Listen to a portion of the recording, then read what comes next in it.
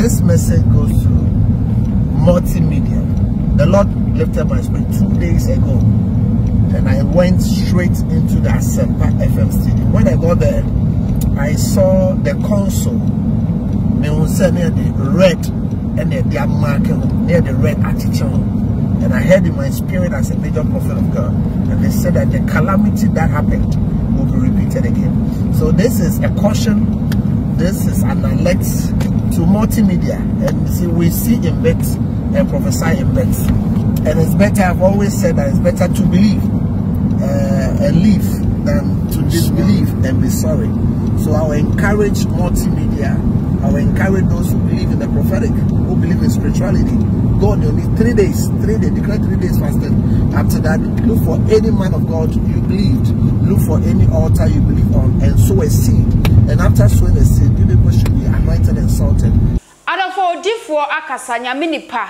Obi ohuna die na nani ewo fom e de nsem bia ba beto abonte so prophet Nigel Gaisie o chemu se eye multimedia enkenka Asempa FM omomo nan entintim fom no momo mpa ye yie pa omunsun fra omunyankopon na omomo August September mu ho eye ade bibi ebesi no no de one na sofo bi ma aka eguso ebo mpa ye so mbetwitwa e de age eye multimedia enkenka Asempa FM wase ne ohu wo yi kire ne mu enie edi kan no ba YouTube but mo dia na subscribe for my ko TikTok na so X Instagram Facebook na follow ye na like pages no for my and sama prophet Nigel Gaisie editu dwa e won komhye ne mu nie wase ade a ohu ye ene se obowura multimedia Asempa FM ba bia omoye program na so motena se presenters na tena se edi omonkomo na chese omoni ahwefo na se listeners no edi nkomo no konso no achi ho no chese ohu se konso na nkasa no yede kojan ade ready bi achichire ho no ma na chese ye hu se kojan achichire bibi ho na se bibi kro no bibi asi ewo fie ne mu anase bibi eye bibi bone bi eba besi ewo fi ho adofo na we ne ensem bia prophet Nigel Gaisie editu dwa edifa konso na esi Asempa FM no ne yenko tie ensem ne mu ntwemu mre koba ya to aso edi amao ne no mamenka wo say tap send esi wo Europe, Canada, US, UAE, Australia wo send this car edi abagana wo de form mo account anase bank account Zipay wo Netherlands wo de idol payment ko Play Store na se App Store na download the tap send app na o download we be so promo code eno ane so about the party video share ho ne ache bonus eno dan chen a wo Europe tap send wallet aba edi amount to use tap send no obetimi create wallet wo so no wa service kakra be up to 50,000 Ghana cedis now there your transactions via opesa o de simple be piem of my Ghana ha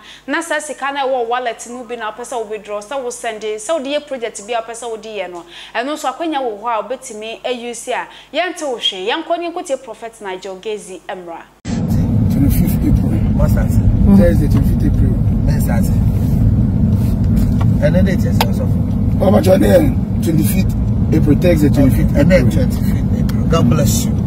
The first master prophet Nigel Gaisie. I'm a human founder prophet in our church. Where God speaks, where if you want to hear from God, you can be connected. You hear directly from God. This message goes to Multimedia. The Lord lifted my spirit 2 days ago, and I went straight into the Asempa FM studio. When I got there, I saw the console.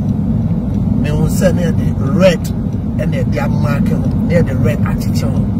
And I heard in my spirit as a major prophet of God, and they said that the calamity that happened will be repeated again. So this is a caution. This is an alert to Multimedia. And see, we see in bets and prophesy in bets. And it's better, I've always said that it's better to believe and live than to disbelieve and be sorry. So I will encourage Multimedia. I will encourage those who believe in the prophetic, who believe in spirituality. Go on, you need 3 days. 3 days, declare 3 days fasting. After that, look for any man of God you believed. Look for any altar you believe on and sow a seed. And after sowing a seed, you people should be anointed and salted. I've been praying for you, and my team have consulted 1 or 2 pastors, and we'll be praying for you in general.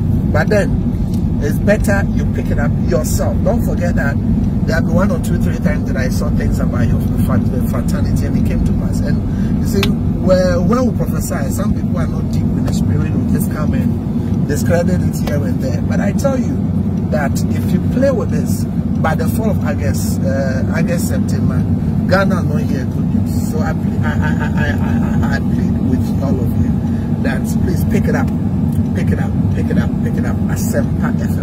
Asempa FM. You can say that it's fear and panic. You can say that IGP should come. The IGP himself has a problem. I've been praying for him every day. I've been praying for those who people want that they should come and arrest. And listen to the voice of the Spirit. And to some of you that when prophet prophesy, then you come and say that there's somebody who told us, you'll be there. You will be the one that the calamity, the accident, the calamity will be for you. But I pray that you pick this up and nothing bad will happen. The Lord bless you, the Lord favor, the Lord be gracious unto you. I remain your servant, the chief servant of God in the prophetic. I'm Nigel Gaisie. I'm just privileged to just see a little bit, and what I see comes to pass if you don't work on it. The Lord bless you. It's good after date. It's some date and then it's and then Thursday, and then soft relation. And then Thursday. And then Thursday, 25th of the month. April. Okay. Nyame me can jump. Nyame sharp. Nyame. My own normal people. I'll be saying it every time I will bring it out. The Lord bless you. Amen. Enti we yankom sha prophet Nigel Gaisie ade ababeto abonten so we obia enhye nkoma multimedia enkanka Asempa FM wase bibi sei na eba besi ewo hono no no de wakoye nyamedifo no ono so bompa ye se bibi sa empo na eba besi anyankopon ebetwetwam ade ama multimedia afo enkanka Asempa FM oba so ahye na koto afoforo obekọ TikTok afen so eye X Instagram Facebook no wa follow ye ewo homidi eye Miss Ama Adepa YouTube no subscribe button boss send e be videos bi eba bontin bia obenya bi ahwe makram Mr. Mankwa me wo fase wo se ni sika bane e de awie ni project no eso de bia me wo fase ka ma ne wo problem enemremu na monte tap send nka no so ne de tap send e easy fast and secured way ubetimi asend sika free amanone aba Ghana bank account and as a mobile money account untia transfer fee bia sa awo be ne say Chirani say wonko App Store na Play Store. On download the tap send app no. Or download ya. Ebebu sanso promo code. Oma de pet TV shim. Obenya €5, £5, and answer $10 on his first transfer. And you make kwa friend na catch them. Tabi minyanwe. Esansa tap send at the good news aba. Tap send the giving the customers wanti or the tap send wallet aba. I know be any say. So your customer who you kesisia. Ubetimi akọ tap send app no no create wallet wo so enti se rate ne kosora now de sika kogu wallet no anase mpo ubetimi atosusu nkakra enti abere sem a opeso send sika ba Ghana no anse wa send sika na ba Ghana anase uba o my Ghana mu a watimi ayusu sika e wo wallet no tie and you said to say you use momo Ghana haydo sa pepe se si tap send atrena shim Kopium United Arab Emirates, Netherlands, and Austria. Tap send na. Papa no.